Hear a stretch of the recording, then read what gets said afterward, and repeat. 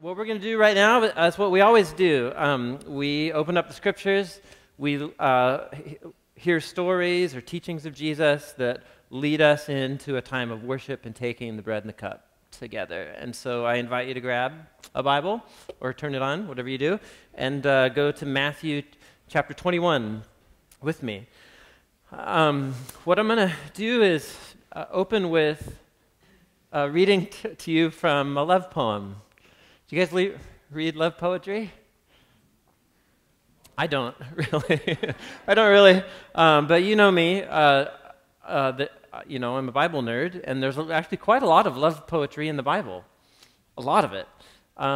So I won't tell you where this line's from, and I'll let some of you guess, and we'll find out who else is a Bible nerd here. But this is the opening of a famous love poem in the Bible. I will sing for the one I love, a song about his vineyard. Anybody? It's kind of a leading question. It's really a trick question because some of you, you know your Bibles, some, and you know that there's a whole book of semi-erotic love poetry in the Bible. It's called the Song of Songs, or also called the Song of Solomon, and the garden imagery is all metaphorical for different things. And so here you go, sing a song about his vineyard. But you're wrong. You're wrong if you thought Song of Songs. This is a good one. Do you know there's other love poems in the Bible?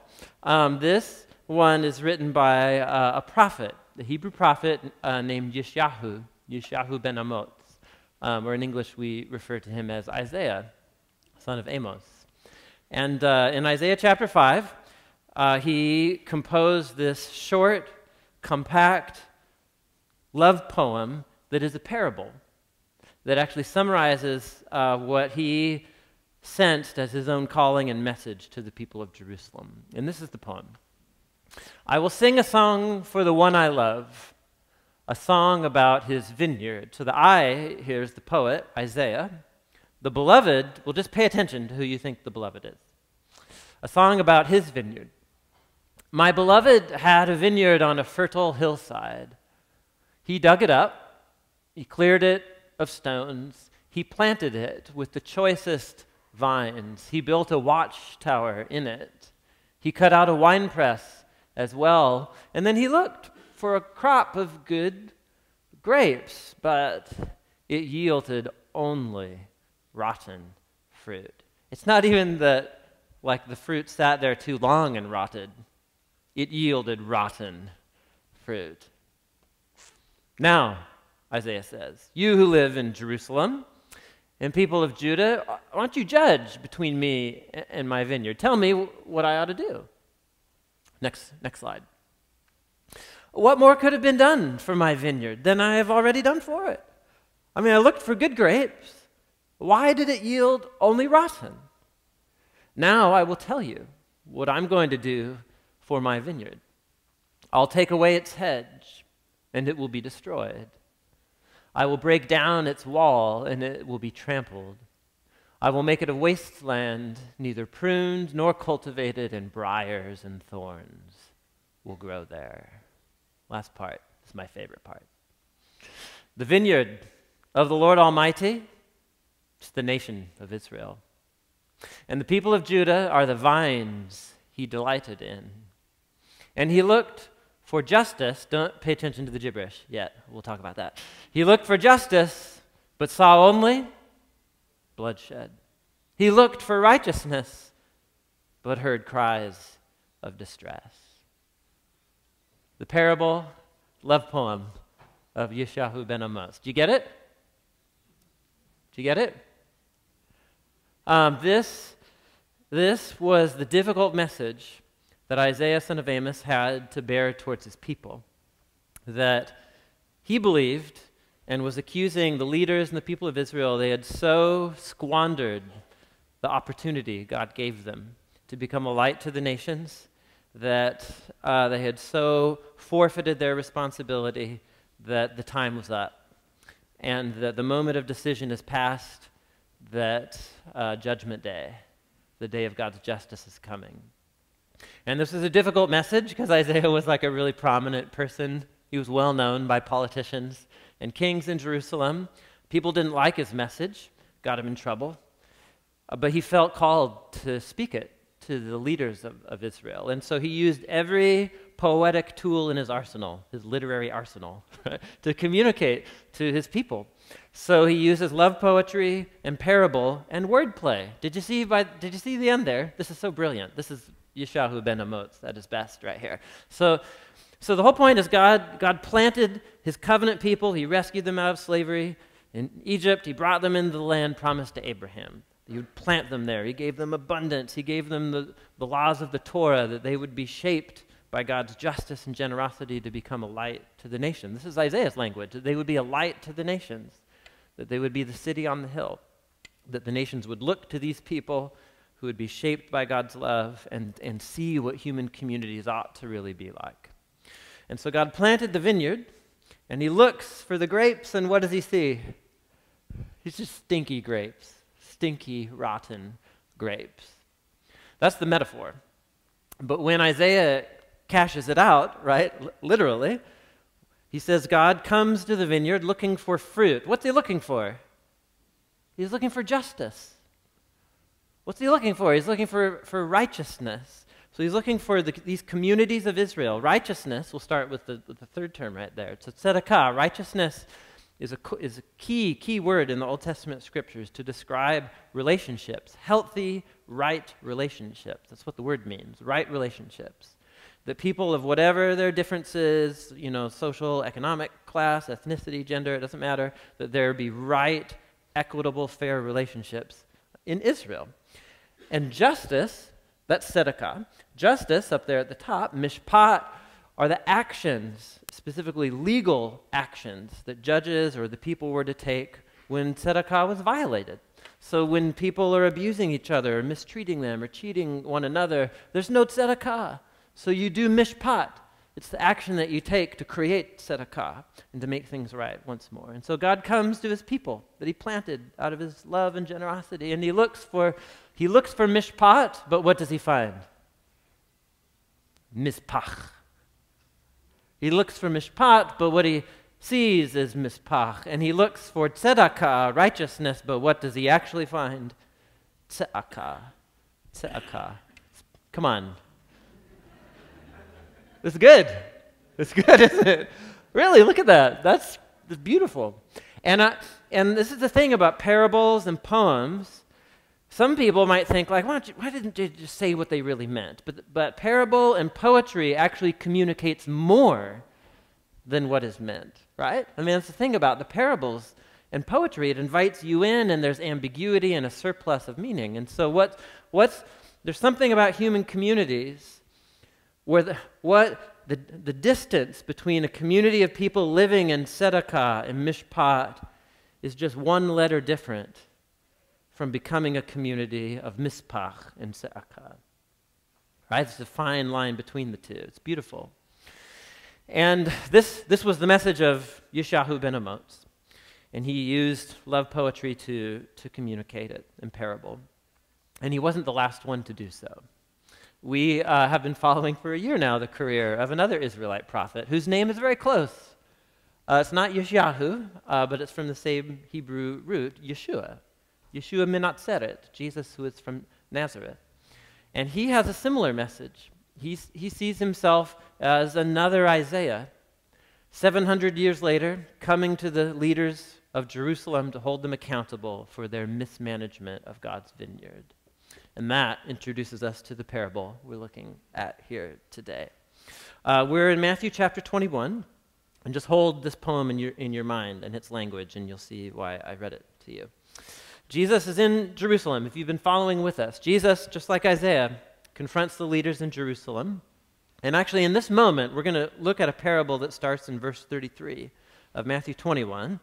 But he's in this long conversation that we're taking like 4 weeks to unpack. But it's just with one confrontation. If you go back to verse 23 in Matthew 21, if you go back to verse 23, Jesus had entered the temple court.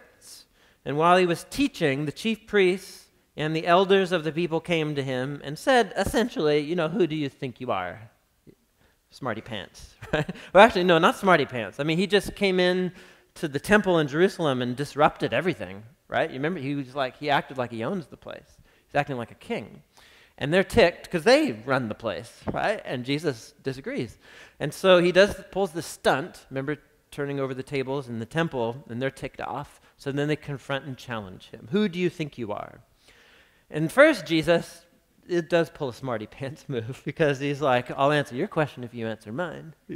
And then, they can't answer his question. He's like, yeah, I thought so. And then he goes on to tell them three parables. And we're looking at the second one here today. But just so, the parables are all connected in a flow of thought. They're all about why and how and what the results will be of Israel's leaders rejecting Jesus and the kingdom of God movement. So, let's go back to that. Here we go. So the first parable Josh explored last week, it was the two sons. There's a father who asked his sons to go work in a vineyard, the family vineyard. And the first son says, yeah, of course I will. And then he walks out and he's like, oh, that's a lot of work. I want to watch TV or something. And so he doesn't actually go work. And then the second son says, like, no, I don't want to work. And then he sees this other brother on the couch and he's like, oh, I don't want to be like him. And so he goes out and works anyway. The TV part was my addition. So, but there you go. And so he actually does the right thing. And then he says, you leaders of Jerusalem, you are like the rebellious son. You've rejected the offer. The second parable we're looking at today is about Jesus is telling in parable form what's happening in the moment as these leaders reject Jesus. The third parable that Tom, who was up here earlier, he's going to help us explore next week, is the parable of the wedding banquet, where Jesus is talking about the rejection of the messengers that he then will send on after him. But all three of these parables are exploring what's going on in the hearts and the minds of God's people as they reject their Messiah. Verse 33, let's hear this parable. Listen to another parable, Jesus says. There was a landowner who planted a vineyard. He put a wall around it. He dug a wine press in it. He built a watchtower in it. Come on, come now. Really? Do you see it? It's right there. I mean, it's virtual quotation from Isaiah's love poem. All right, the poem of the God of Israel singing to his beloved Israel how they've broken his heart, how they've produced rotten fruit. So here again, Jesus, there's another Isaiah talking about an owner and a vineyard. But the focus here, Jesus is a poet of his own. He's not just going to copy. So this isn't going to be about the rotten fruit. This is going to be about the rotten farmers. So he planted a vineyard, put a wall around it, winepress, watchtower. Then he rented the vineyard to some other farmers. And then he moved on to another place. So think here, this is as familiar in our day as it was in theirs. This is like an investment property. So somebody makes an investment in a vineyard, sets it all up perfect, and then hands it over to be cultivated by these vine growers, these farmers, we could call them, or tenants, as they're called in this translation. So it's very common. There you go. Set up, day-to-day situation. Verse 34. Now, when the harvest time approached, he sent his servant to the tenants to collect his fruit. Who's been cultivating the vines so that they will produce the fruit? Who's putting in the work? Farmers. Whose fruit is it? It's the owner's. It's his land. He invested in the land, purchased it, invested it. Do you see? It's his. They work it, but it's his fruit. There's nothing wrong with that. It's right? That's just. But the tenants seized his servants. They beat one, they killed another, and they stoned a third. Now, if you know the parable, just pretend like you don't. But, what? What on earth is going on? But it's like bad soap opera now at this point. It's like, what is happening here? There's a mutiny, right, on the farm, in the vineyard. So what does the owner do? Okay, I'll send some more. This is one of those parables where it's a day-to-day situation that Jesus describes Then all of a sudden it gets really intense. Is he referring to some, situation that they would have known? Probably not. Is he referring to something that many hired workers wish they could do? Probably. Everything we know about Galilee in Jesus' day is nobody was honoring the family land set up from the laws of Israel, where people couldn't lose their land. Everything we know about the economics of the farming territory, it's still a rich farming country still today, but it was being bought out by wealthy landowners, many of whom were not even Jewish. They were living in Rome, they're living in Caesarea, and they just are buying up all of the land, while the people whose ancestral land it is are now working on their own land, but as hired workers. And they wish they could kill the owners. So he's tapping into some Freudian dream of the people or something like that. But that's the image here. So it's really intense. They kill the servants. So what does he do? He sends more servants. I think that's logical. Maybe he should send them armed, but he doesn't, because more than the first time, but the tenants treated them the same way. So it's this bloody massacre now. The owner has this mutiny to deal with. He's hired these farmers, and they're killing his people. This is not oppressive. He hired them to work the farm, and just rebellion and mutiny. Last of all, verse 37, he sent his son to them. Now you might think, boy, this guy's stupid. So it's a parable, right? So just don't miss the point here. So he sends his son. The son has the most authority of all, right? The son's like the embodiment of the family authority and the father's authority in the estate and so on. And so he says, surely they'll respect my son, he said. Now, stop. The prophets and the poets of Israel love to tell love poems. They love to write poetry. They love to make word plays. The word son in Hebrew, anybody? It's a Hebrew word that you know, but you probably don't know that you know it. Ben. Anybody? Any Bens in the room? Cheers, Ben. You're a star in this parable. Except you get killed. Sorry. So, Ben, just tuck that away. So the father sends the Ben, but the Ben is rejected and murdered. So here we go. Here's how it goes down. Verse 38. When the tenants saw the son, they said to each other, "Oh, this is the best situation that could have happened. Come on, let's kill the Ben and take his inheritance." So they took him, they threw him out of the vineyard, and then they killed him. Now you might think that they're stupid, because you're going to kill someone and that's how you get their inheritance? Is he carrying it in a bag with him? Maybe the vineyard is the inheritance. Maybe that's what's good. They'll take control of the vineyard. We don't know. I think part of what's happening here? Jesus is telling this story, maybe about what some farmers wished that they could do to get back their land from the wealthy landowners who live in Rome.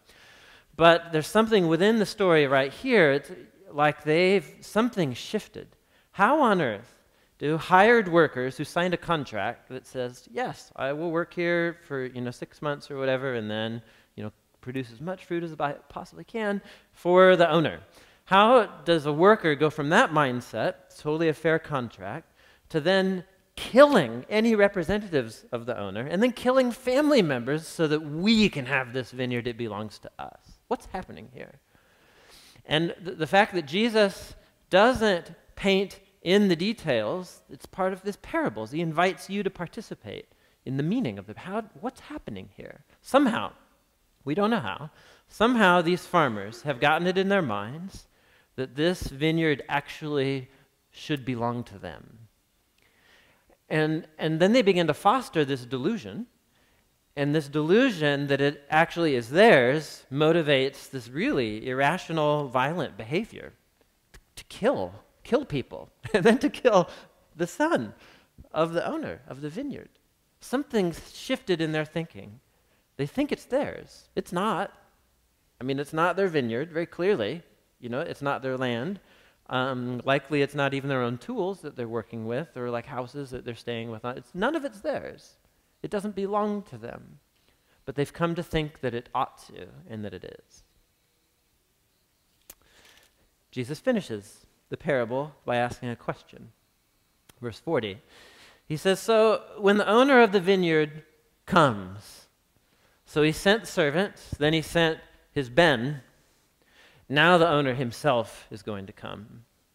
And then Jesus doesn't close it himself. He actually pitches it to his listeners. He says, so what will he do to those tenants? You tell me. What should he do? What should he do? Well, you don't have to say what you really think. I don't know. Maybe you're embarrassed to say it. I don't know. But the people who are listening to him, and who are the people listening to him? The chief priests and the Pharisees who said, who do you think you are? So they're enveloped in the story now, and they're like, well, of course, he's going to, look at this, he's going to bring those wretches to a wretched end, they replied. And then, so they're going to face justice. And then he's going to rent the vineyard to some other tenants, other farmers, who will give him his share of the fruit or the crop at harvest time. So let's not forget, like this whole thing's about fruit. The owner invested in a vineyard to produce fruit. So one way or another, the fruit's going to happen. Those farmers didn't work out. It really, really didn't work out. So we're going to get some new farmers who are going to produce the fruit. How you guys doing? Do you get it? Maybe it took a few minutes to process Isaiah's parable. Now we're processing Jesus' parable to the same type of person, the leaders of Jerusalem. Do you get it? So let's just pause for a moment. So let's take stock of the parable, what you think it is. Popular vote. What's the vineyard? Okay, we'll answer that one later, apparently. Who are the farmers? Who are the farmers? So the leaders of Israel, right? The priests, the Pharisees, the leaders of Israel. Good job. Who are the servants? Yeah, so here, again, this is, Jesus is a Bible geek too. So one of the most common ways the prophets of Israel were referred to, Isaiah, Jeremiah, Ezekiel, were my servants, the prophets. God calls them all over the Old Testament. And he sends the prophets to his people as servants who will warn Israel, accuse them of mispach and tzedakah and so on, and call them to mishpat and tzedakah, justice and righteousness. Who's the son? We should all get that one right. Who's the ben? Ben obviously represents, so it's Jesus is presenting himself as the culmination of the owner trying to communicate to his people, and it's actually the very embodiment of the Father. So what does this mean, and who are the other tenants? What does it mean that they're going to face justice and that the vineyard will be given over to other farmers? Well, Jesus kind of explains, but he explains by quoting even more ancient Hebrew poetry. Verse 42. Jesus said to them, have you read your Bibles? I'm sorry, it's every week. I've gotten these 3 messages in a row, but it doesn't get old. Have you read your Bibles? He says to the Bible scholars. And then he quotes from another ancient poem. I'll just read it. The stone that the builders rejected has become the cornerstone. The Lord has done this, and it is marvelous in our eyes. Where's he quoting from? You should have a little footnote, probably. Psalm 118. Psalm 118 is what he's quoting from there. And as with Jesus, he's got the whole poem in his head, and he assumes you do too. So here we have, so you go read Psalm 118. It's a remarkable poem. It was a poem that was actually sung along Psalms 113 through 118. They're called the Great Hallel. And they were sung in the temple liturgy, we know, all throughout Passover week, which is precise. So Jesus quotes a poem that is being recited every day in the temple. And it's a poem about this individual. It doesn't say they just are called the I. They call themselves I. And it's an individual who undergoes great suffering because of persecution from enemies. And he calls out to God, save me, deliver me. And God delivers the suffering one of Psalm 118. He vindicates him and exalts him over his enemies. And then as the poet reflects back on how God vindicated him, he uses a metaphor of stones and quarries and cornerstones and rejected rocks. So here's the image, just to get a picture in your head. So this is a picture of the southwest corner of the walls that still to this day support the Temple Mount, what was the Temple Mount in Jerusalem. So if you stand right at the foot of these are 2,000-year-old stones, and you look up, it's about like 3 or 4 stories up, and then up there is the huge plaza where the Dome of the Rock is today, and where the temple was in Jesus' day. And this was a major intersection in the city, and there were shops and so on all along this. So here's my point. These are 2,000-year-old stones as a part of a wall that was built, like Jesus certainly walked by these stones in this intersection when he went into the temple. And these stones were actually architected, commissioned by King Herod, the Herod that tried to kill Jesus when he was a baby and killed the babies in Bethlehem. And just look at the steps, just get the dimensions of it. Put yourself walking down those steps, the really big stone steps, and do you see the size of that cornerstone? Do you see it? I mean, just put it, if you put yourself on the steps, it's like this, about this tall and this wide. It's almost a perfect square on that side, and then it's about 15 feet long. Look at that massive stone. And these would be the best stones because they're on display in a way that none of the other stones are. It's the cornerstone. So the poem is inviting us into another little parable almost, where imagine all of these stones before they were carved out, super smooth and so on, and they're at the rock quarry, and it's like a huge, massive, rough boulder. And there's a whole bunch of them, and the architect is invited. They've been hewn out of the rock, and then the builders are like, invite him to come inspect the stones. And so the builder's going like, yes to that one, yes, ooh, crack, has all this other stuff in there. No, that one's bad. Throw it out. This one, yes. This one, yes. That's the scene right here. And so this poem, the poet depicts himself as a rejected stone. The builders have looked at the stone and say, no, it's ugly, it's compromised, it's cracked, it's not going to be the showcase stone. But in reality, the poet says, no, in God's eyes, yeah, that's the one. It's totally the one. And the stone that the builders have rejected is the stone that God will make the showcase. And it's not just going to be in the wall, it's going to be the cornerstone. And if it's near the bottom, then that means it's a stone that is so strong it can hold the weight of the whole edifice, the whole structure right there. Do you see what's happening in the little stone parable right here? Okay, now this is brilliant. Jesus is brilliant. Because the word for stone in Hebrew, wait for it, eben. Eben. Do you get it? It's great. It's beautiful. And it almost works in English, because look, S-O-N here, but somehow the T just doesn't. It would be better if it was sun, like S-U-N, but you can't have a rejected sun. We can't reject the sun in the sky, that we would all die. So there you go. Anyway, but it works in Hebrew. So Jesus is telling a story about the rejected Ben. And then he quotes from another poem that has its own parable about a rejected Eben.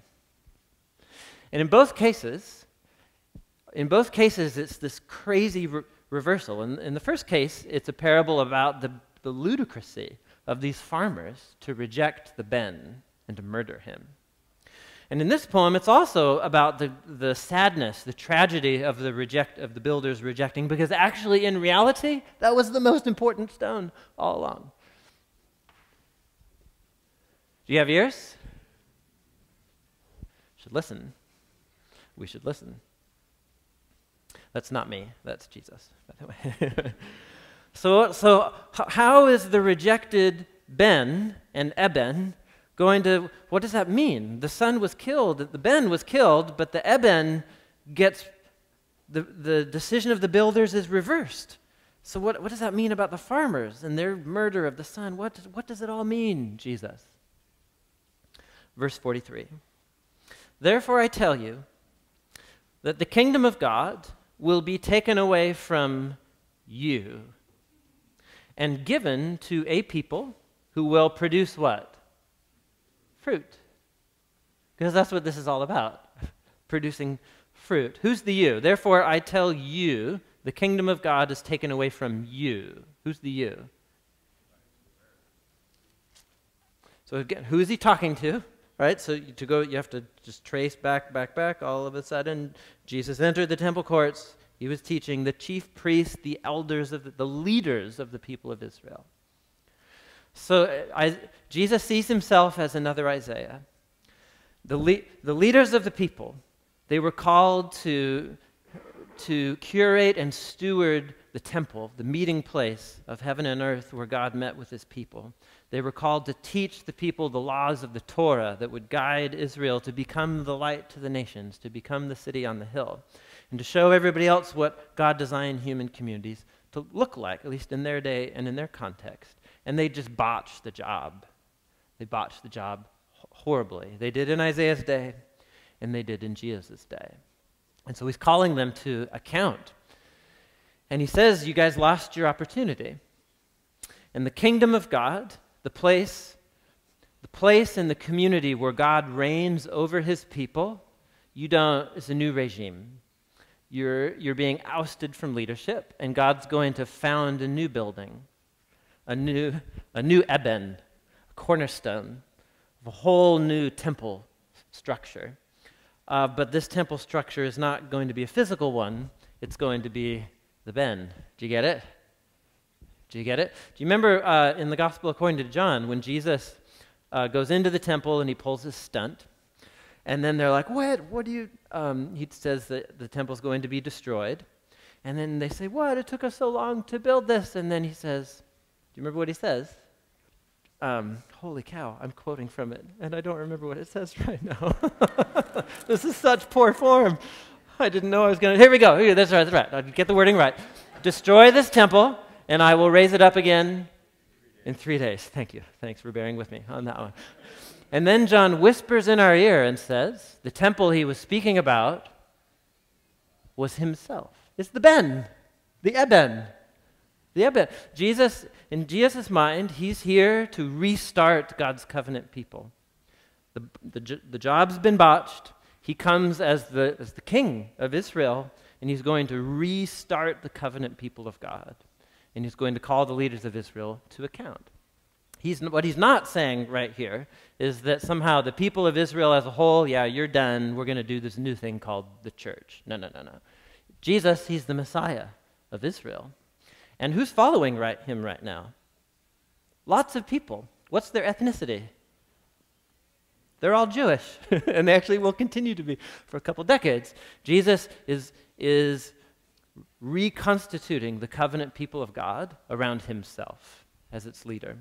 And this people group was always meant to be a people group and a family that would encompass and wrap its arms around the nations, but it is a Jewish messianic movement, which is why Christianity, throughout much of its history, Christians have been trying to distance themselves from their Jewish heritage, and it's like cutting off the branch that you're sitting on, literally, or metaphorically. Go read Romans 11. Anyway, so here's the point. Jesus, he's appointing himself as the new leader of the covenant people because they botched the job. And then he gets really intense. Anyone who falls on this stone will be broken, verse 44. Everyone who falls on the Eben will be broken to pieces. Anyone on whom it falls will be crushed. Holy cow, Jesus. So once again, we don't have time to go in. We have been talking about rocks for far too long this morning already, but he's actually quoting from Isaiah again, chapter 8, and Daniel chapter 2. He's predicting the destruction of Jerusalem because they've rejected their Messiah. Let me close it down. Verse 45. When the chief priests and the Pharisees heard Jesus' parables, they realized, oh, he was talking about them. Like, imagine. Have you ever been in a conversation where you realize you've been insulted, but like 20 seconds ago? You know what I mean? You're like, oh, I didn't get it. Now I look extra stupid. Worth being insulted. Anyway, so that's what, like, just imagine the scene. It's like what? You know? And so they looked for a way to arrest him. We already know they've set in motion a plan to murder him. They were afraid of the crowd because the people believed that he was what? Prophet. And a prophet he was.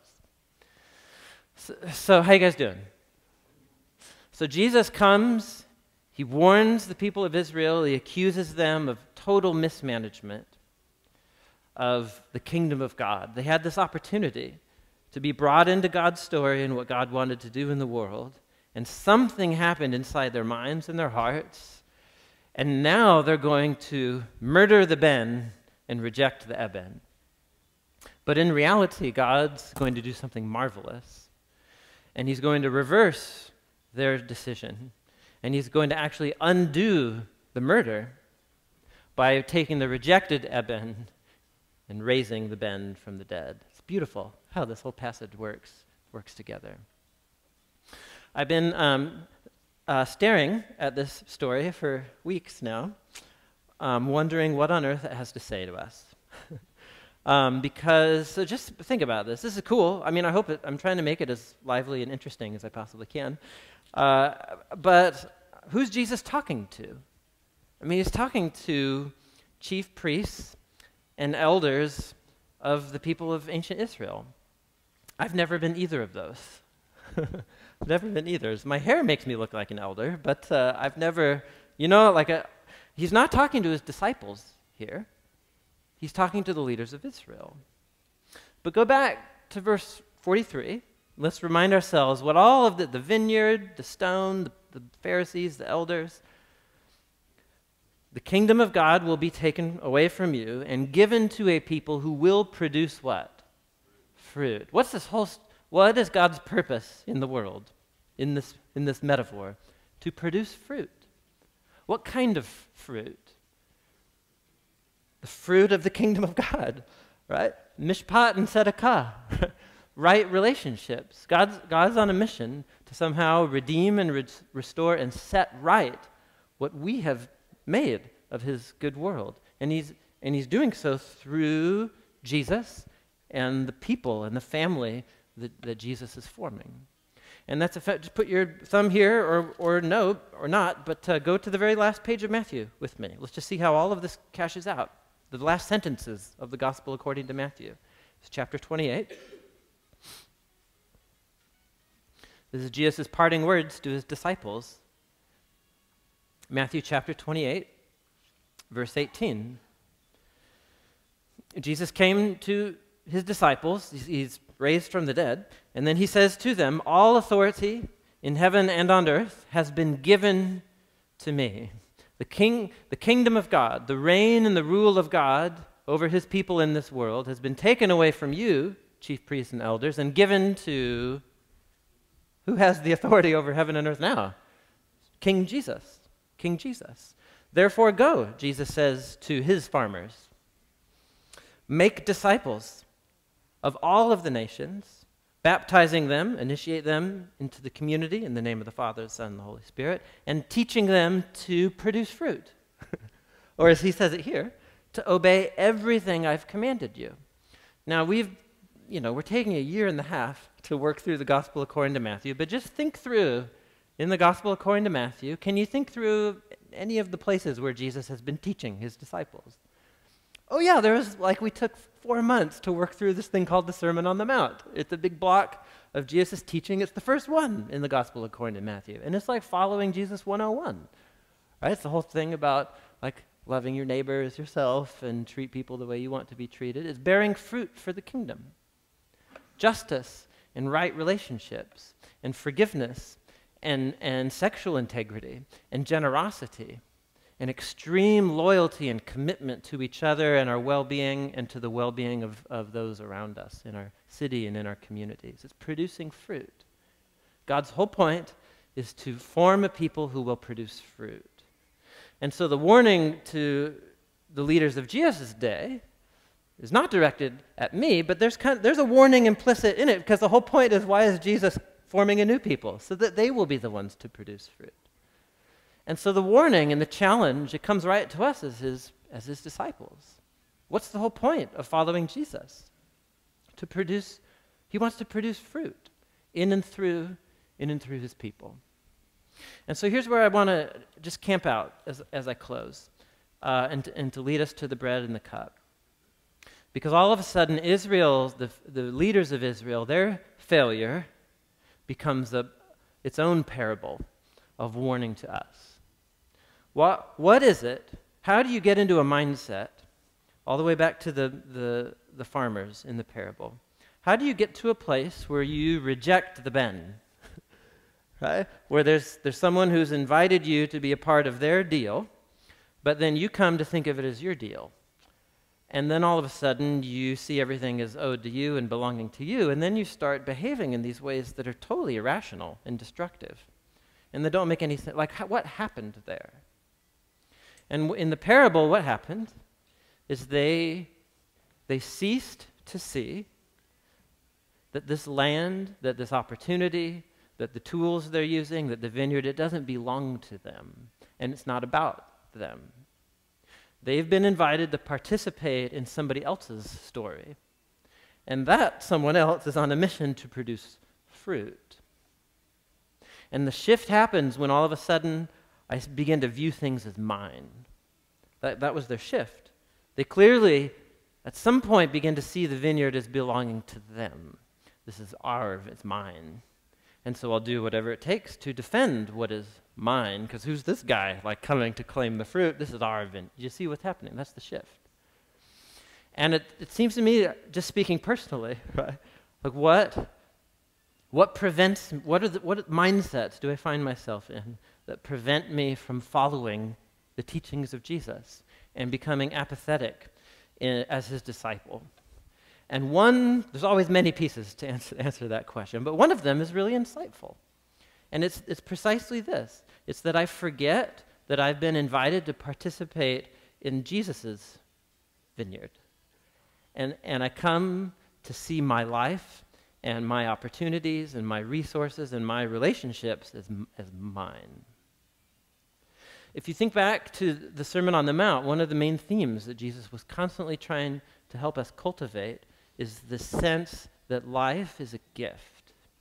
Remember his teachings about the flowers and the trees and anxiety and stress and worry and so on. And a key part of what he put his thumb on right there is the reason you're stressing out is because somehow you think like life is about you and everything that you have belongs to you and is either owed to you, and then when you don't have it, you're stressed or you're angry about it. And he just flips everything on its head and he just says, no, like everything's a gift.